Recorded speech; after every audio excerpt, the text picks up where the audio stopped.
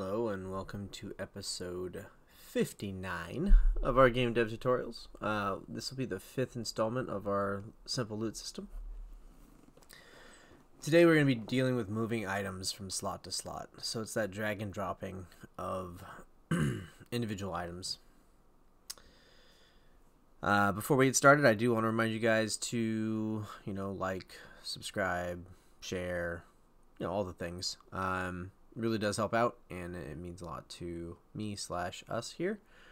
Yeah.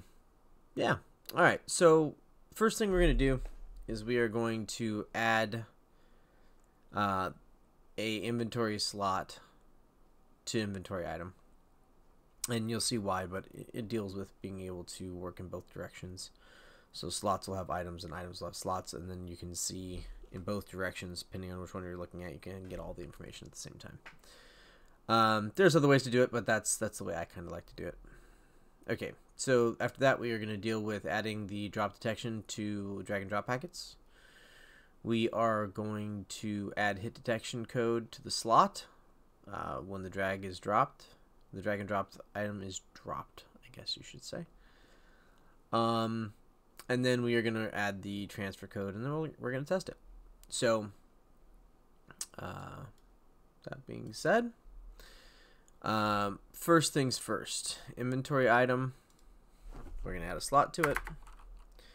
So inventory slot, and this should be public for now. Okay, very simple.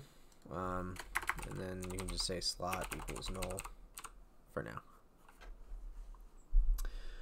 now. Now, one thing we have to do is we have to load that slot. Unit. Oh, good. We have to load that slot with the slot that the item is going in. So let's create a temp slot real fast, or temp item real fast to hold this. So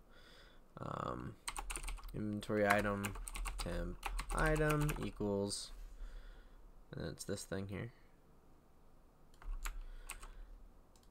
Cool beans. And then we're going to say temp item dot slot equals inventory slot I, and then this is now temp item. So because we've done that, we now can see both directions. The slot can see the item, and the item can see the slot. You'll see why that's important a little bit later in this process. So the next thing that we need to do is our drag and drop packet. We need to add some hit detection to this. So it's pretty simple stuff, to be honest. We're literally just looking for a I don't like that spot. We'll go here. Nice and alphabetical. Public virtual void is dropped. And it's super simple. It's just asking to see if the mouse has been released. And you might say, but we're doing that right there. Yeah, but this is called at the very end of the frame. And this can be called in the middle of the frame. And once we call this, it's all null. So we can't check it in two different spots. So we need another function. Very simple. It's not void. It's bool, because we're returning true or false. So if it's released, then we say return true. If not, we return false. Very simple. This will get us where we're going on finding out if something is dropped. Okay. From here, we need to use this, essentially. And where we're going to use that is in slot. So if we go to slot, we are going to, in update, check to see if something is being dropped on it. And how do we do that? Well, that's a great question. First off, we need to check to see that the drag and drop packet is not null. So there's something in the drag and drop packet.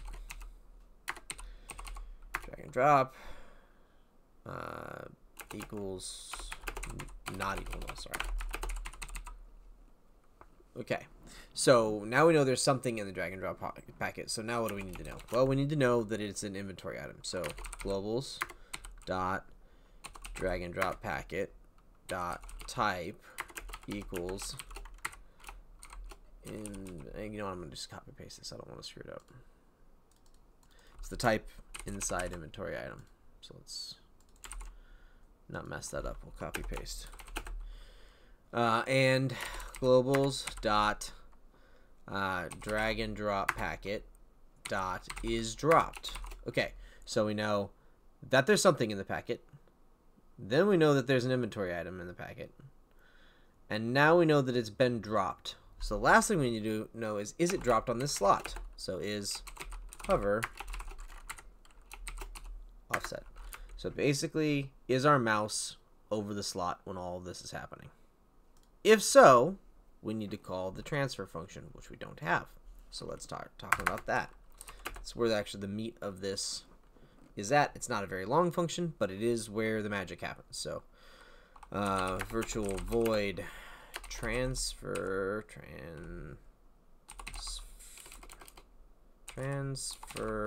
item. Sorry, brain not working. Okay, and then what we're gonna want in here is we're gonna want an inventory item. So let's ask for that. Let's say inventory item. All right, we'll go through this in a second, but we do want to error check the item is not equal to null. It's not going to be possible right now in our code, but this is helpful for making a transfer, and you'll see why in a minute. Okay, so here we want to call this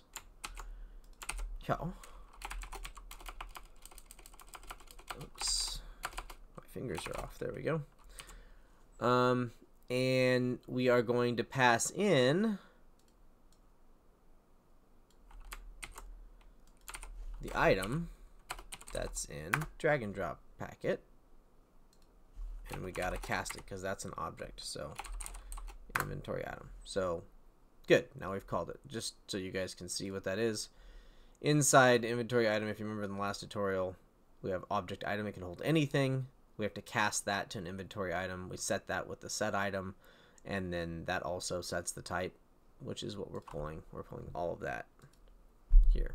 Okay, so we passed it in here. So now what is the logic for swapping out an item from a slot and then a slot from an item? Because you're going to have the original slot and you're going to have the current slot we're looking at. Because we're in slot, that's what's being dropped on. We need to look at the item and the slot that's coming in and deal with the item and the slot that we currently have. So we have two sets of data, potentially. Some of them can be null, and we'll cover those bases. So first things first, let's make sure we save our old slot, because we are going to make this item have the current slot that we're in.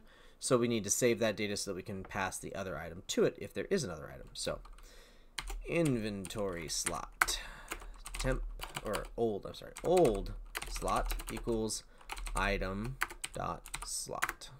Okay, so what is this doing? This is save the old slot of the incoming item to a variable. Okay, so that's what that's doing. I'm going to label all of these because as your item system becomes more complicated, you're going to need to do more in here. We're just basically doing a very basic drag and drop, but it won't account for stackable items. It won't account for items with sockets in them. It won't account for lots of different things. So this function will become more complicated. Since we know we're going to be editing it, we might as well comment a bit as well.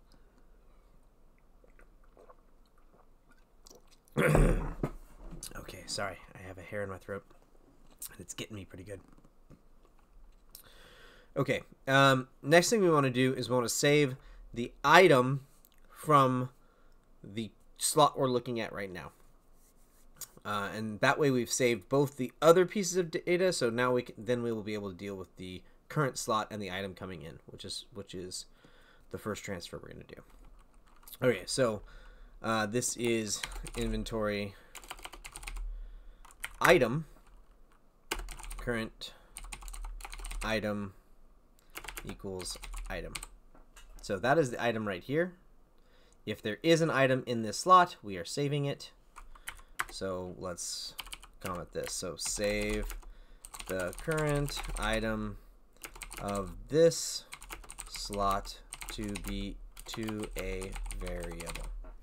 Okay, good deal. Now we're going to do our first transfer. So we are going to set the item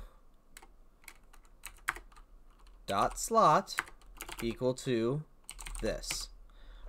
We know the item's not null because we already checked. So we can do this safely. Item equals item. So now we've set this item to the incoming item.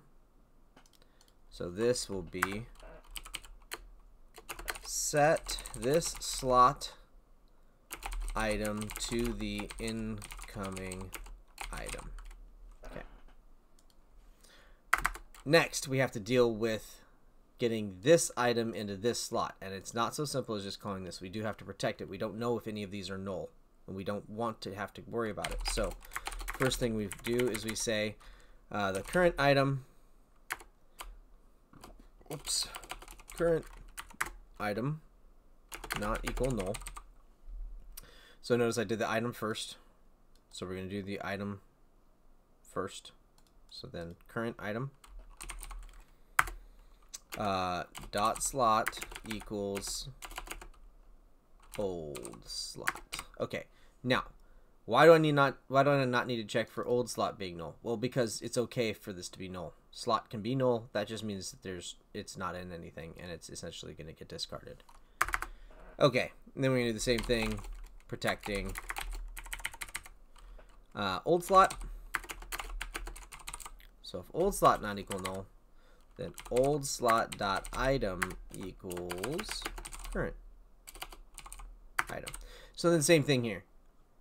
This can be set to null. So if this is null, it's fine. So this should work just fine. Let's just put one more comment in and say set the old slot, if it's not null,